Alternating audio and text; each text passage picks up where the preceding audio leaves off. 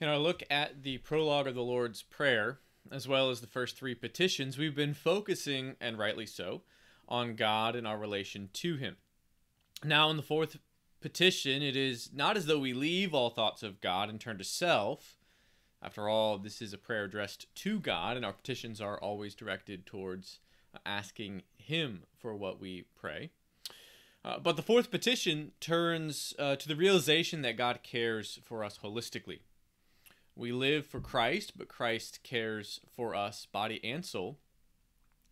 And so it is good and right for us to offer up our desires for the things of this world. And so the fourth petition gets at the heart of these things that are needful for the body, beginning here with daily bread. As we look at the fourth petition, let's begin by acknowledging that God is the one who gives our daily bread, and it is His free gift to us. Indeed, God is gracious, and He gives in one sense indiscriminately. Jesus says so much in the Sermon on the Mount. Matthew 5:45.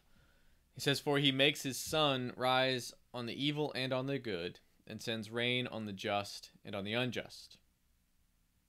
The point is quite simple in this verse here. In His common grace, God sustains His creation irrespective of the eternal state of those who receive His blessing.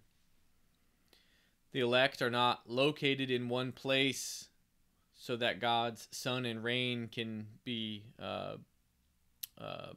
provided for them only. In His goodness, God promised in the Noahic covenant to sustain this creation until His purposes are complete. Importantly here, Jesus is making this point in the context of loving your enemy and praying for those who persecute you. The immediate application of this line, Matthew 5:45, is that God gives us an example of what it looks like to love your enemy. He sends rain on the just and the unjust. For our purposes, this idea reminds us that there is something greater than simply asking for our daily bread that's going on in this petition. We are asking of our good and heavenly Father for our daily bread with a sense of thanksgiving for His provision. Martin Luther puts it this way: God gives indeed without our prayer, even to the wicked their daily bread. But we pray in this petition that He would make us sensible of His benefits and enable us to receive our daily bread with thanksgiving. Now, Paul says something along the same lines in his first letter to Timothy. 1 Timothy 4:4 and 5, we read, "For everything created by God is good, and nothing is to be rejected if it is received with thanksgiving, for it is made holy by the word of God and prayer." Now, continuing first of all with this idea of thankfulness, Paul argues here against false teachers who were trying to set limits on what believers could or could not eat. But of course, that issue was handled initially in Acts chapter 10 when Peter was instructed all things are clean, and then finally in Acts 15 with the decision of the Jerusalem Council. The point then is that we receive our daily bread with thanksgiving and not with fear and trepidation about what we're receiving. And we receive with thanksgiving in light of all of this because of the gospel. One commentator puts it this way: for believers, the thankful recognition of the truth of the gospel, which renounces all stigma from foods formerly pronounced unclean, gives full assurance. Without a belief in the gospel, a person has no assurance that the dietary laws do not apply. So on the one hand, we eat with thankfulness because God in the gospel has caused us to understand thankfulness in a whole new way through Christ's person and work and what He has done to free us. And related to that, we receive with thankfulness all that God gives to us because everything that God has made for us is good. Now, this, of course, requires common sense in order to be applied rightly. Not all that God has created is to be received as nourishment, for example, nor is all that man has made with what God has created to be received as nourishment either. But the fact remains that God, who is good, has given us good things to sustain us, and so we receive them with thanksgiving and not with scruples. But the next question we can ask is, what kinds of things fall under this category of praying for our daily bread? Are we strictly restricted to literal bread? Or if we expand it just a little bit, are we restricted to our meal times? Luther, in his normal earthy way, helps us appreciate the expansive nature of what this prayer petition is saying.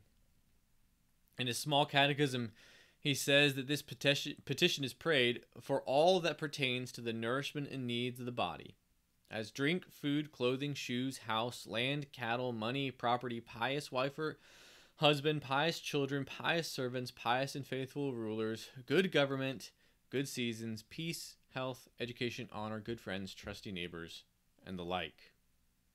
In short, whatever it takes for us to be sustained, we ask God for it, and we do so with thankful hearts. Now, one final matter needs to be addressed here, and it is this: how much do we ask for when we ask for our daily bread? The Shorter Catechism says that we pray for a, quote, competent portion of the good things of this life. Now, that language seems to reflect the wisdom of Proverbs 30, verses 8 and 9. Remove far from me falsehood and lying.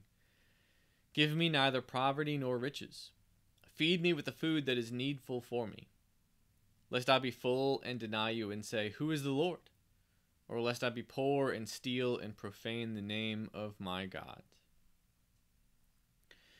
This proverb reflects the temptations that both riches and poverty pose to our weak flesh. Riches, on the one hand, can blind us to our dependence on God, but poverty, on the other, can embitter us toward Him. Better to seek after that which is in between, so that our hearts might be glad with the good giver for his provision, but not gorged to the point of spiritual blindness. In truth, this means that there is no standard amount of daily bread, though we could say that we certainly pray for something beyond mere subsistence. Whatever it is, we pray for our daily bread in light of Christ's salvation. We never forget that we may pray this petition because of Christ, for He is what makes our daily bread meaningful to us. As one commentator has said, if we have all the food in the world but no Christ, we will ultimately starve. If we have food with Christ, we have all we shall ever need. Because we need both, we daily pray, give us today our daily bread. Now let's move on to a couple discussion questions. First, where might our daily spiritual nourishment fit in the Lord's Prayer? Our daily spiritual nourishment fit in the Lord's Prayer. And second, what do we learn by praying for our daily bread? Let's go to God in prayer. Our Heavenly Father, we thank you that you do provide richly for us. We pray that we would have hearts that are thankful, that we receive what we need from you. We pray for your generosity towards us to abound, that we would be able to give glory to you more and more each day as we are thankful for not only our daily needs, but our eternal supply in Christ Jesus our Lord. And it's in His name that we pray these things. Amen.